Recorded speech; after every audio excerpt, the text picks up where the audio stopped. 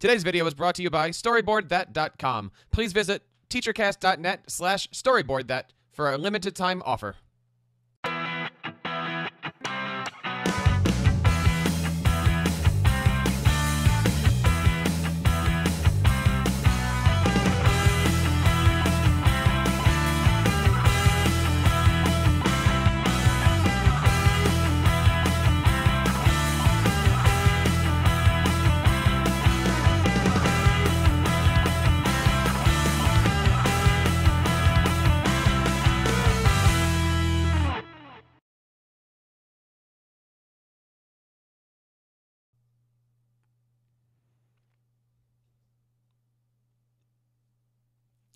Hello, everybody, and welcome to the TeacherCast App Spotlight. You are listening to the podcast that brings you the best in educational technology right from the app developers themselves. Thank you so much for making TeacherCast your home for professional development. My name is Jeff Bradbury, and if this is the first time you're listening to the show today, thank you so much. We're glad to have you here. There's, of course, several ways that you can check out our show each and every week. We love it when you follow us on Twitter at TeacherCast. Leave us a voicemail at teachercast.net/voicemail. Email at feedback@teachercast.net, and of course you can subscribe to this audio and video show over on teachercast.net/iTunes and teachercast.net/YouTube. Now, over the last little bit here on TeacherCast, we've been talking a lot about digital citizenship and internet safety. And today I have a special guest with us on the TeacherCast App Spotlight that knows all about internet safety, and she has a fantastic resource that can help you and your students create a safe email address, so that way we can learn a little bit about digital safety. Want to bring on our show today Brittany from kidsemail.org. Brittany, how are you today? Welcome to the show. I'm doing great. Thanks so much for having me today. Thank you so much for being here. Talk to us a little bit about Kids Email. How did it get started, and why is this an important resource for educators?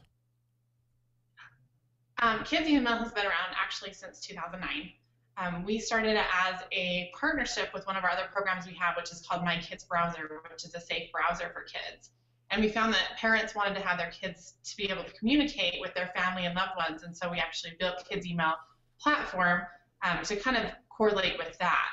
And since then, Kids Email has just been an awesome way for parents and teachers to have their students connect, but learn how to use technology in a safe environment. So we have been around for a while, but we continue to grow, and that's us. So. And let's take a look at where we can find out more information here. The website, of course, is kidsemail.org. Talk to us a little bit about what we can find here on the website. Okay, great. Yeah, on the website, we actually have an offer for parents or teachers to try our services completely free. We have a place on there where you can find features about our site, the different tools that we have to offer. We have the ability for kids to use Kids Email on the go, which is really cool. We're now available on Android and iOS apps. So as you're teaching your child how to use these devices, Kids Email can be on there as a way for them to connect. So you can find all our cool features. We have a parent login, a child login, and then a teen login for those that don't want to be associated as a child, with a little bit older interface on there.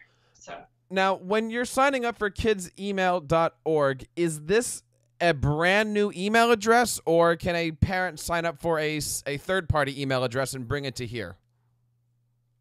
This would be for a brand new email address. So the parent would actually be choosing a new email address with their child. Since we are not as big as something like Gmail, we actually have a huge variety of names available, and a lot of kids are able to get the email address that they actually want. And then their email address would be whatever they choose at kidsemail.org or at kmail.org, depending on what they choose. Talk to us a little bit about some of these parent features. I know when you're looking at a student, well, first of all, let me ask you this. What age should a student get an email address? You know, we're finding that most parents are signing their kids up for an email address around ages 5 to 6, which is actually quite surprising, and it is young. But kids are more connected now at a younger age. So generally our ages, like I said, is about 5 to 13 is when children or parents decide to use our services. And talk to us a little bit about the security features. I mean, is this something where a student can sign up for third-party emails that come in? I mean, what kind of security features do you have set up in place for this? It's actually really cool. The parents can modify the safety settings depending on what they want. So if a parent chooses, they can have only certain people email their children, and vice versa, their child can only email certain people. Or they can leave that open and they can choose to monitor what's coming and going. And if they see something they don't want to go to their child, they can actually stop that in what we call a mail queue. There's other cool features too, like we have a block sender function. So say, you have somebody that keeps emailing your child and you want that to stop, you can have that be blocked.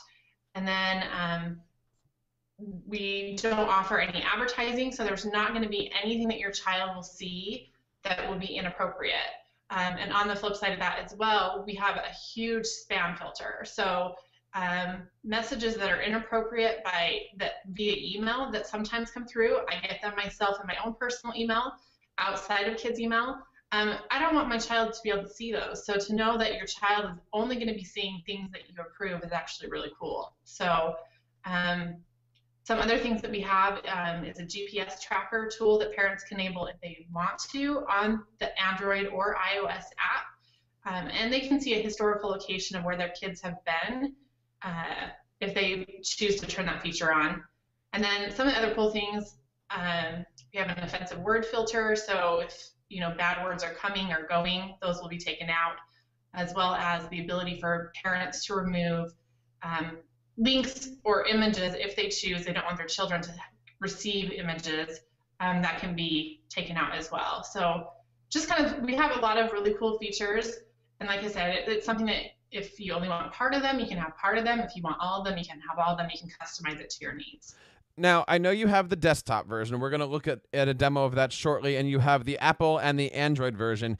Can the student also receive this email, say, from their mail app on their iPhone, or is it only going to be able to be used through the kids' email native app? Yeah, the kids' email is actually going to be able to use directly through the web or through the app, but it is just like a normal email address. So if they want to set up something like, say, FaceTime or an iTunes account or something like that, it can still be used as like a normal email account. Well, let's get into this. Can you give us a little demonstration of how kids' email is going to work? I sure can. All right, so this is kidsemail.org. This is the main page that you would go to check things out. As I had mentioned, we have a try it for free where you can click and register for an account. The one thing that's really cool is we don't require any payment information up front, so you can actually try it with no obligation.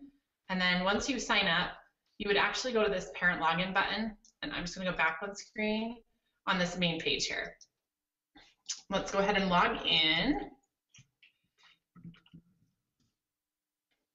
Once you're logged in, I already have my children set up, but I'll just show you real quick how you would add a child. So you would just click on this button here on the top, click on Add a Child. You would select the email address that you want for your child, and we'll just choose one today. Happy Day is available, and their password, and then the child's name. Then you would select if they are a boy or girl. And then, as I mentioned earlier as well, we have options for older kids. So at this point, you can choose if you want your child to have an email address that is at kidsemail.org or at kmail.org. So I'm going to go ahead and say that my child would like more grown-up options. So we'll click on that, and then it will just confirm for you here that your email address is going to be happyday@kmail.org, and you'd add the child. Once you add a child into your account, then it will take you to the safety settings page where you can actually choose which safety settings you want. Now, we have everything set as a default by the way that things are most set up in most accounts, but like I said, those can be changed. So you can choose whether to receive the mail from the contact list only, so that would be only people that you add into the contact list. You can send email notification when emails go into the mail queue or get copied incoming messages. You can select that. You can remove links or images and allow attachments. And the attachment function is kind of cool because you can open it here, and see that you can actually modify what attachments you want your child to get. So if there's only certain things you want them to get, you can select that on here. Option to filter out bad words, send mail to contact list only, and then if you want your child to be able to allow your child to edit the contact list. One other thing we have available is some parents both want to be copied on incoming and outgoing messages. So here you have the option to go ahead and add any additional emails that you want to get on those notifications. And then you would just update that for the child. So it's really easy, pretty simple and painless. And then we have an option here on the left that you can go ahead and click on to manage contacts. And here you can add the different contacts. Let's make up an email here. And you can add that in. You can select a photo, so when your child is sending the email or gets the email, they can actually see a message from or the picture from their grandma. We also have a place for you where you can go and modify the look and feel of the account, so the child can choose from all these different backgrounds. We'll just choose the dog for today. We also have some features that I didn't mention earlier. We have a ground child feature. So say that your child has been naughty and you want to not allow them to actually use their email for a specific duration. You can go on here and change that.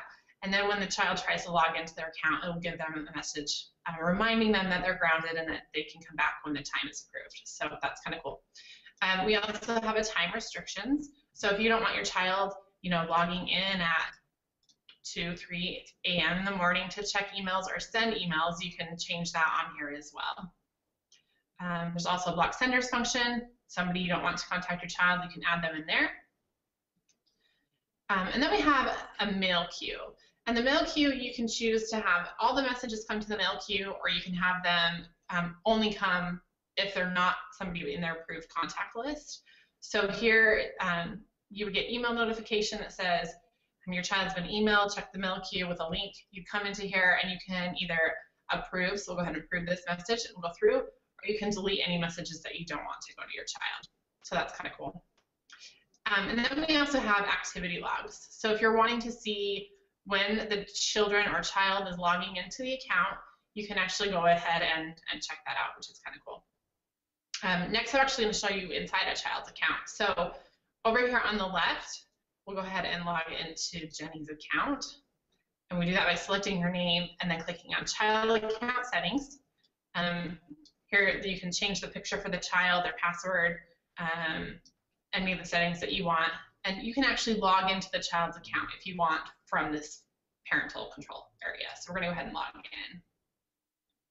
So the interface is really simple for children, which we found is important because kids, they don't need all the complex functionality. So we have an ability, just click on write email, they go to their contacts, we're going to email Timothy and send an email.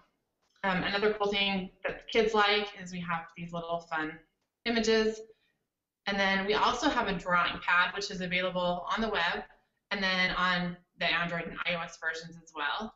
So if the kids are a little bit younger and they just want to say send a message to grandma and grandpa, they can do that simply by just doing that, and they would attach a drawing, and that would apply to the messages sent to the person. So go ahead and send the email, and the email has been sent. So that is it. It's really, really simple, not meant to be complicated at all, and I think because of the simplicity of it, both parents and kids love it. Brittany, I love the fact that you have all these parental controls, and I didn't know about that. I really do like that whole drawing feature to it. That's really, really neat. Yeah, it's pretty cool because it works for kids of all ages. Brittany, there's a lot of neat features there designed for parents and students to take advantage of. The idea that a parent can set up an email address for their students to, maybe just communicate with grandma, moms, aunts, things like that. That's really, really helping to empower students and become digital citizenship. And I really love the fact that you're able to control the email that's coming in, so that way if spam does happen to get through, or if your students do happen to sign up for something that you really don't approve of, you have those options. That's an amazing thing that you have there. Thank you. Yeah, it's really cool, and it's actually helped a lot of parents and teachers prevent those unnecessary things from going to their children, which is really cool. So, how do you see people using this in real world situations? Do you see a lot of the older kids getting access to this? Is there more younger kids using this? Do you ask what their ages are? You know what? We don't ask the specific age of a child. Most of it has been just from personal feedback or feedback with some of the customers. Ages vary completely. Like I said, from ages 5 to 13. It's being used today, you know, really to keep kids connected. There's a lot of people that have family overseas or out of the country. We get feedback all the time from parents that travel that love to be able to connect with their kids and not have to text or have their kids have a phone. They can do it simply through the email process. It's also used a lot in schools, which has been really cool because teachers have been able to allow their kids to communicate within the classroom and work on projects and be completely conscious that their kids are going to be safe. Because like you had mentioned, the spam filters can't always be 100%. So we catch those items through that mail queue, and then they can, you know, make sure that they don't get those inappropriate messages. So also another thing that it's used widely through is actually through a lot of homeschoolers. Homeschoolers are finding that it's been a fun way for kids and makes them a little bit more excited about sending in homework because they can do stuff online, and then they can email their homework assignments or things to their parents. So there's just a lot of different ways to use email. Obviously, people know what email is, but kids love it and use it. So talk to us a little bit about the expandability. Let's say that I'm using it with my student. He gets to be ages 11, 12, wants to get a Gmail address, or maybe he gets into a school that's giving him an address. Can the student, or can you as the parent, take the email address and migrate it into a more advanced account as the student gets older? You know, unfortunately, we don't have the capability to migrate to, say, a Gmail account. But the beauty of kids' email is that you can introduce your kids to technology. They can start out with the email address at kidsemail.org, and then they can actually, the parents can switch over the account to an older interface. So when my daughter turned 12, she no longer wanted to be associated as a kid. So we thought, what a brilliant idea. Let's allow the kids to still use the email service, but to feel a little bit older. So they can actually switch their existing account to @kmail.org. Sorry about that. To @kmail.org, and they can still use the email through a little bit, you know, past like the teens age. And we actually have, because of the switch, a lot of parents that their children are okay with still using the safe email because they don't feel like they're associated as a child. And then yes, after 14, 15, a lot of the kids do move on, but then at that point, parents feel like they can trust what their children are doing because they've had the proper education beforehand. So I think it's great. If you're out there, check out certainly kidsemail.org. Brittany, where can we find out more information? How do we find you guys on your social media channels? You know, we are on every social media channel, and it's super easy to find us. If you just look at anything at Kids Email, you can find us Twitter, Facebook, just search at Kids Email, and you will find us. We're a huge provider. We're known worldwide, and we would love for you to come find us. Excellent. Kidsemail.org. Brittany, thank you so much for checking us out today. Thank you. I appreciate it. Well, my friends, that wraps up another episode of the TeacherCast App Spotlight. I want to thank again our friends from kidsemail.org for coming on the show and joining us today. I hope you certainly take a moment to check them out. There's, of course, several great ways that you can connect and be a part of our broadcast each week. We love it when you find us on Twitter at TeacherCast. Leave us a voicemail at teachercast.net/voicemail. Email us at feedback@teachercast.net. And of course, subscribe and review our shows over on teachercast.net/iTunes and teachercast.net/YouTube. My name is Jeff Bradbury. Thank you so much for joining us today on the TeacherCast App Spotlight. Until next time, keep up the great work in your classrooms and continue sharing your passions with your students. Today's presentation is brought to you by StoryboardThat.com. Storyboard That is the leading storyboard creator for classrooms of all grades and subject areas. Storyboard That provides a simple, drag-and-drop experience with thousands of well-designed artwork to quickly create great-looking storyboards. This lets students really focus on what they want to say and unleash their creativity. With tons of pre-made teacher guides, Storyboard That gives lots of examples for common core-aligned activities like breaking apart Shakespeare, practicing vocabulary, or conjugating verbs for language class. Sign up for free at storyboardthat.com or check out teachercast.net/storyboardthat to take advantage of our 25% discount when you sign up for an educator account. Once again, that's teachercast.net/storyboardthat.